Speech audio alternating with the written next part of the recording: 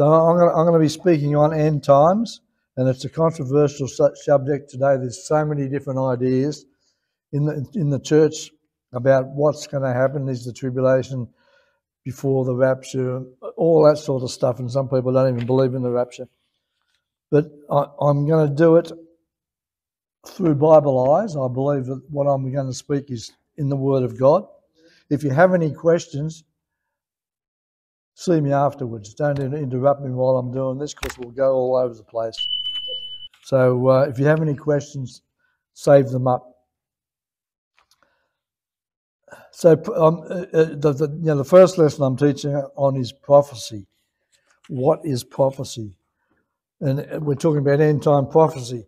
And the definition is the purpose of God's redemptive plan for his people, the warning of the wrath of God as a consequence of sin of both Israel and the nations, and it's also history in advance. What's been prophesied is for the future, and that'll be history one day.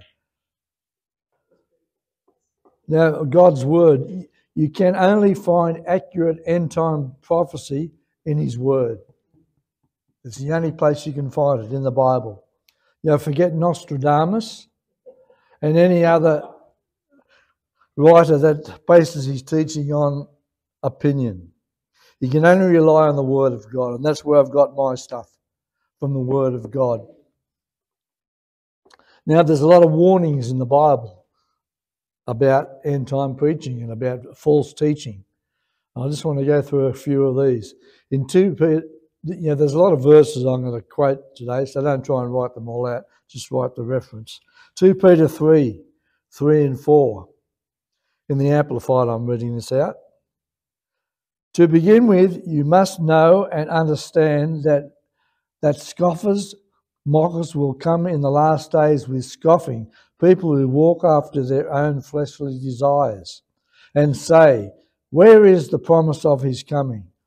For since the forefathers fell asleep, that means they passed away, all things have continued exactly as they did from the beginning of creation. So what he's saying here, that in the end times, and we're in the end times now, the end times started on the day of Pentecost, and they will finish in the rapture of the church. We are still in end times, but later days, we are in the later days of the end times now. Like the end times have been going on for 2,000 years, but we are in the last, it talks about the last days of the end times. People are saying today, there is no such thing as the rapture. We've heard people say this. Or they say that we're in the tribulation now. Look at what's happening around the world. Or they say we've been through the tribulation with World War II. And Alexander the Great, they reckon that was tribulation. And it was. And they say that Jesus is coming back after the millennium. Or the tribulation happened in 70 AD when Jerusalem was attacked and burnt. So all they're saying, the church has replaced Israel, and all the promises to Israel in the Bible are being transferred to the church. That's a lie. That's called replacement theology. So God still has a plan for the apple of his eye, Israel. He still has a plan for them. They are still the apple of his eye, even if they've turned away from him. Revelation 22, this is right at the end of the Bible, 18 to 19. It says, for I testify to anyone who hears the words of prophecy of this book, if anyone adds to these things, God will add to him the plagues that are written in this book. So that's a warning to us. We're not to add to Scripture. And then he says, and if anyone takes away from the words of this prophecy, God shall take away his part from the book of life, from the holy city, and from the things within which are written in this book. That's a pretty dire warning. If you take away, if you say, I don't believe this, it's in the Bible, you don't believe it, that's the warning. God will take you out of his Lamb's book of life. That means you're going to hell. That's a pretty dire warning, isn't it? So we've got to be very careful when we're teaching and talking about the end times. In Mark 13, verse 32 and 34, it says, "But of that day and hour no one knows, not even the angels in heaven." It's talking about the second coming of Jesus, or the rapture, if you like. "Nor the Son, but only the Father. Take heed, watch and pray, for you do not know when the time is." It's saying that we don't know when he's coming. We don't know the day that he's coming. So how come some people can, predict a day and Jesus doesn't even know about it? Come on, folks. We might know the season. We know the season by all the warnings we get in the Bible, wars and rumours of wars. And we could say now is the season for the end times, but it could be tomorrow, it could be 10 years, it could be, we don't know. It's getting close, but we don't know the day nor the hour. The angels don't know. Jesus doesn't know. We don't know. Only God knows. But one day he's going to tap the Son on the shoulder and say, "It's time." And he's coming back. Hallelujah. So people have been predicting his coming for 2,000 years. We're in this last age, the age of grace, the church age, and people have been predicting his coming for 2,000 years. There was a group of people in the States in 1988. Someone wrote a book, 188 Reasons Why Jesus is Coming Back in 1988. And they all got together. And I met some of these people when I was in the States. And they sold all their possessions and they met in a big hall somewhere, I forget where it was, and they waited. And guess what? They're still waiting. And then this guy wrote a book, 1989 Reasons Why Jesus is Coming in 1989. He didn't come, but it fooled a lot of people. People I know and I trust too at the moment, they change their minds, but another game people play is to guess who the Antichrist is. And we have Alexander the Great, Napoleon, Hitler would have been a good one, but he wasn't the Antichrist. Henry Kissinger, do you remember Henry Kissinger? People thought he was at the Antichrist. Ronald Reagan, because his name is Ronald, 6 letters, Wilson, 6 letters, Reagan, 6 letters, 666. But it wasn't Ronald Reagan. And the latest is Putin. Putin is the Antichrist. But it says in the Bible that the Antichrist will not be exposed till he has a peace treaty with Israel. And as far as I know, there's no one that's made a peace treaty with Israel, except a few nations have. Prophecy is not meant to scare you, it's meant to prepare you. I'll say that again because it's good. Prophecy is not meant, I'm talking about Christians here, it'll scare the world, but Christians, the church. Prophecy is not meant to scare you, but prepare you. In 2 Peter 1, 20 and 21, the MSG, it says, "No prophecy of Scripture is a matter of private opinion." Why? This is the Bible, this is Jesus speaking, Paul speaking here. "Because it's not something concocted in the human heart, but by the Holy Spirit, prompting men and women to speak God's word." Now that's a little bit hard to decipher that, but it's saying when you try to interpret prophecy, you have to discern who the writer is, who is he prophesying about, Israel, the church, or the nations, and the context in which he's saying it. Prophecy only has one interpretation. You can't take a prophecy and say, well, it means this and it means that and it means this. It only has one interpretation. So we need to be careful. You can't make up a doctrine, your own doctrine about end times, and then try and find a scripture to suit your doctrine or your opinion. Prophecy is usually supported by other verses in the Bible as well. Now, I always have trouble saying this word, statistics. 27% of the Bible is prophecy. Did you know that? A third of the Bible nearly is prophecy. There are about 1,000 prophecies In the Bible, only 500 have been fulfilled so far. So there's still another 500 prophecies to be fulfilled. There's 8 times more prophecies about the second coming of Christ than there is the first coming of Christ. So there's a lot of prophecies to come yet. 23 out of 27 books in the New Testament contain prophecy. This is the New Testament we're talking about. So 1 in every 30 verses in the New Testament is about prophecy. Jesus wrote a lot about prophecy. Paul wrote a lot about prophecy. 17 books in the Old Testament talk about the second coming. Now, the first prophecy in the Bible is found in Genesis 3, verse 15, which is about 4000 BC. And you all know this.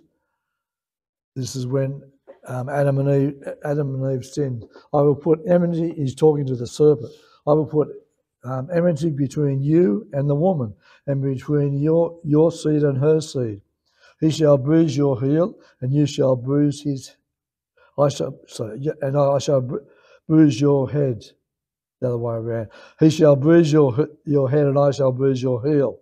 Now that was fulfilled in 30 AD. So it took 4030 years for that to be fulfilled. Jesus mentioned his second coming 21 times in the New Testament. God doesn't do anything without telling us first. Did you know that? In Amos 3 verse 7, yes, Amos is a book in the Old Testament. Surely the Lord God does nothing unless he reveals his secret to his servants, the prophets.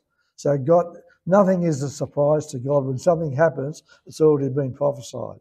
And he's told us about it with his prophets in the Old Testament. Jesus is the centre of prophecy. In Revelation 19 verse 10b it says, for the testimony of Jesus is the spirit of prophecy. So prophecy is all about Jesus. Amen? Now I've got here 10 reasons we should study prophecy. 10 reasons I've got here. I like lists. I've always liked lists. I'm an engineer, so I always have lists. You know, step 1, step 2, step 3. And I've got here 10 reasons we should study prophecy. The first one, it is the key to understanding the Bible. If you don't study prophecy, you are only studying 73% of the Bible, if 27% is prophecy. So do you only study 73% of the Bible and leave out 27%? In 2 Timothy 3:16 it says, all scripture, not 73% of it, is given by the inspiration of God and is profitable for doctrine, for reproof, for correction, for instruction in righteousness, that the man of God may be complete, thoroughly equipped for every good work.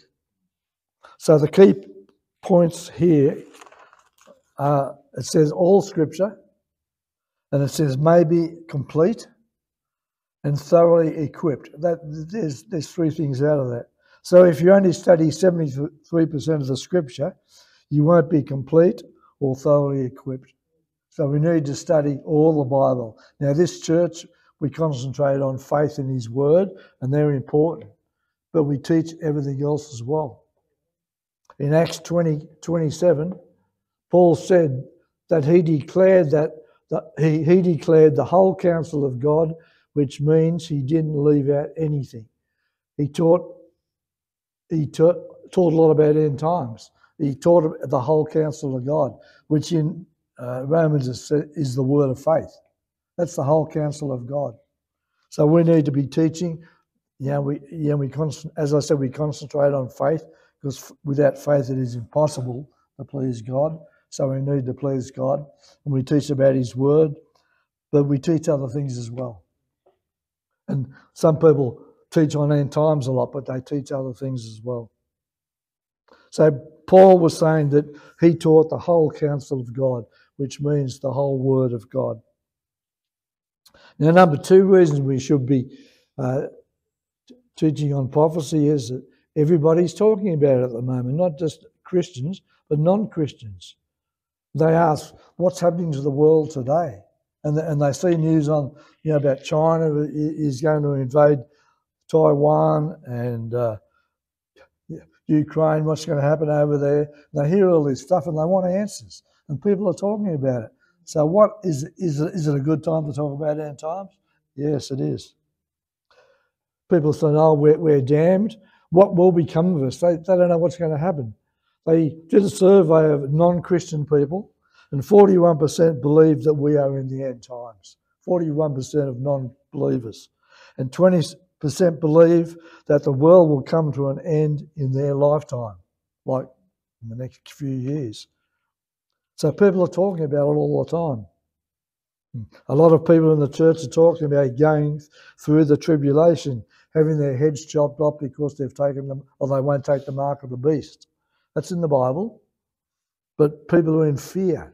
The Christians are in fear. The non-Christians don't know what's going on in the world. What an opportunity it is to preach the gospel about end times to them. The good news. The good news. The third reason we should be concentrating on prophecy, because there's a special blessing promised to those who study prophecy. So who wants to be blessed? Who wants to get a special blessing? In Revelations 1, right at the beginning of Revelations, it says, "Blessed is he who reads and those who hear the words of this prophecy and keep those things which are written in it, for the time is near." Now the Greek is in the present tense of this, and it's saying we need to keep on reading and hearing and doing. Keep on. It's like Romans 10:17. Faith comes by hearing and hearing and hearing the word of God, not just once, but all the time. So we need to be reading God's word about the end times, studying faith continually. It should be in your study every week. Number 4 reason that we should be studying prophecy, it protects us from heresy. Now, heresy is false doctrine. In 2 Peter 2:1, it says, "But there were also false prophets among the people, even as there will be in the future false teachers among us." There's a lot of false teachers around. You get on YouTube, there's so much junk on there. I know Phil gets onto it, and there's a lot of junk on there, Phil, isn't there? Because I get on YouTube too, and there's so much stuff on there. This person believes this, and this. I looked for you the other day. Yeah, can we talk about that later? We'll talk about it later, mate. I just don't want to be interrupted today, if you don't mind. So there's false prophets in the world. False teachers would come into the early church, as they are doing today, after Paul had been there. And most of his letters were written to correct false doctrine. Teachers were and teaching about end times. In 2 Thessalonians 2 tells us that someone had wrote to the church in Thessalonica in the name of Paul and said, "This is Paul writing," and he was saying that they were in the tribulation now. They were quitting jobs and sponging off other members of the church. Sorry, mate, but I just want to get through this before I sort of go off on the track. So 2 Peter 3 verse 3 says, "Scoffers were mocking the second coming." I think we read that. False teachers will increase in these end times. So there's a lot of teaching out there, but if it doesn't line up with the word of God, it's false doctrine, it's heresy. So we've got to be careful what we listen to and what we read. Remember the year 2000? Everyone's computer was going to lose all the contents they had in it. It was going to be the end of the world. There was churches on the Gold Coast selling tribulation food. I kid you not. There was good churches down there selling tribulation food. And they made a lot of money out of it because people are gullible. The Mayan calendar said in 2012 the world was going to end. Well, what is it now, 2023? We're still here. So there's a lot of false teaching in there. Nostradamus is a good one. In Matthew 24:4 it says, "Take heed that no one deceive you." This is Jesus talking. Take heed that no one deceive you. For many shall come in my name, saying, I am the Christ, and will deceive many. He says the same thing 2 more times in that chapter. Do not be deceived. Thank God we have his word. Thank God we can hear something and judge it on his word. Number 5 is prophecy proves the word of God is true. Hundreds of prophecies have come true. There's already, I think there's about 500 prophecies that have come true so far in the Bible. And they haven't just come true by a bit. They've come true exactly how it was prophesied, how it was written down by the prophets. Isaiah 41 verse 22-23. Isaiah is challenging the idol worship of his day to prove that they are right. And he said, let them bring forth and show us what will happen. Let them, he's talking about the idol worshippers, let them show the former things as they were, that we may consider them and know the later end of them, according or declare to us things to come. This, that we may know that you are gods. But they couldn't do it. In Isaiah 44 verse 6 and 7 it says, thus says the Lord, I am the first and the last. Besides me there is no God who can proclaim as I do the things that are coming and shall come. A broken clock is right twice a day. You know that?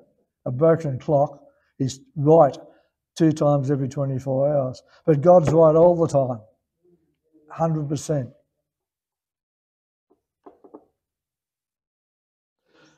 Number 6, it proves the person of Jesus. As I read out before, Revelation 19, the testimony of Jesus is the spirit of prophecy.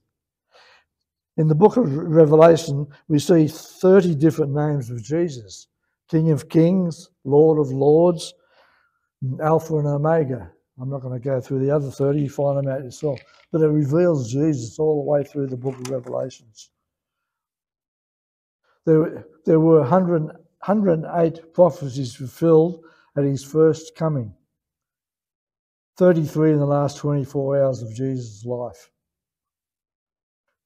Jesus prophesied his own death, the day he would die, the day he would rise again, the destruction of Jerusalem, the coming of the Holy Spirit, the building of his church, saints being persecuted for his name's sake, and sitting on the throne judging the nations. Jesus was a prophet. He prophesied a lot of stuff. In John 13:19 it says, now I tell you before it comes, that when it does come to pass, you may believe that I am he. That's Jesus speaking. Prophecy proves Jesus. The 7th, we've only got a few to go, so hang in there, folks. The 7th is it proves that God is a trustworthy God. He's almighty.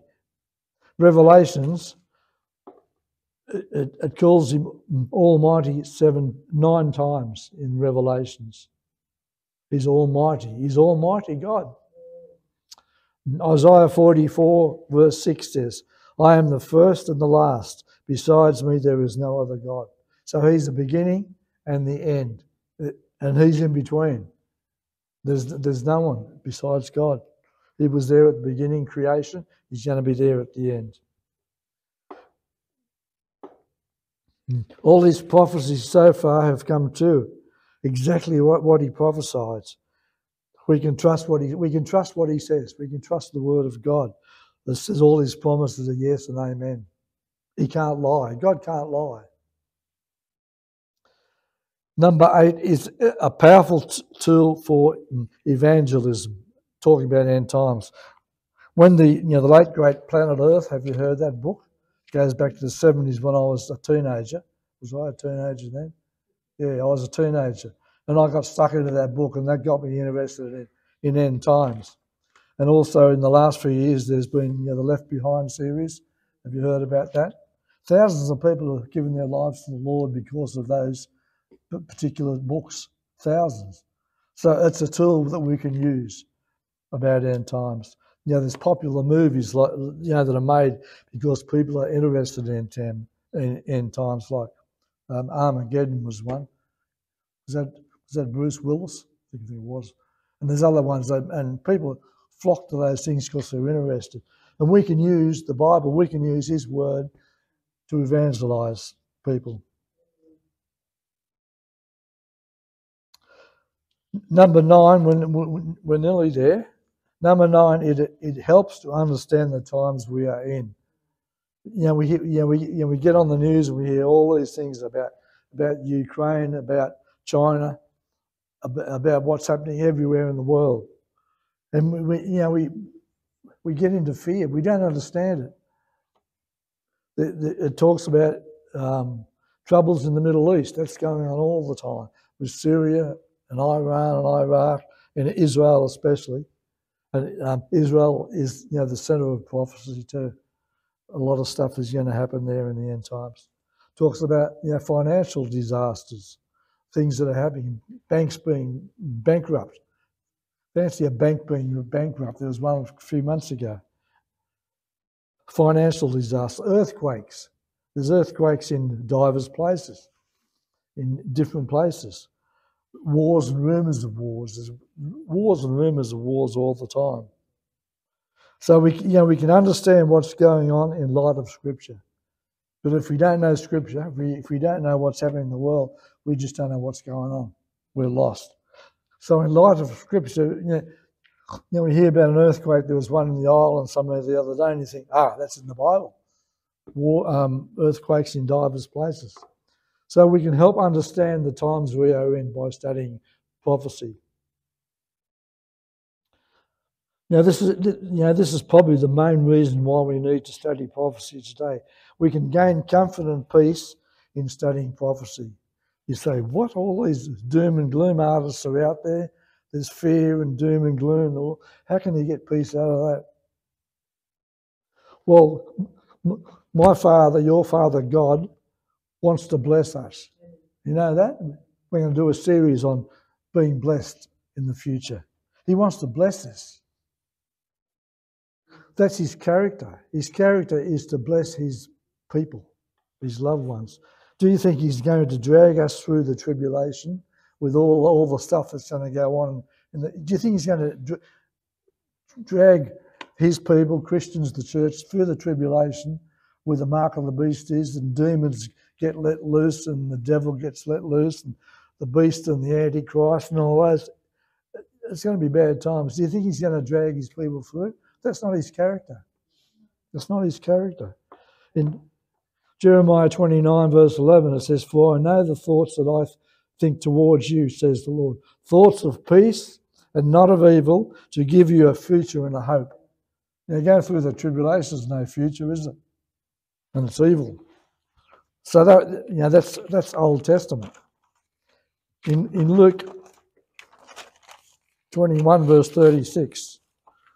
I'll just have a drink of water, excuse me.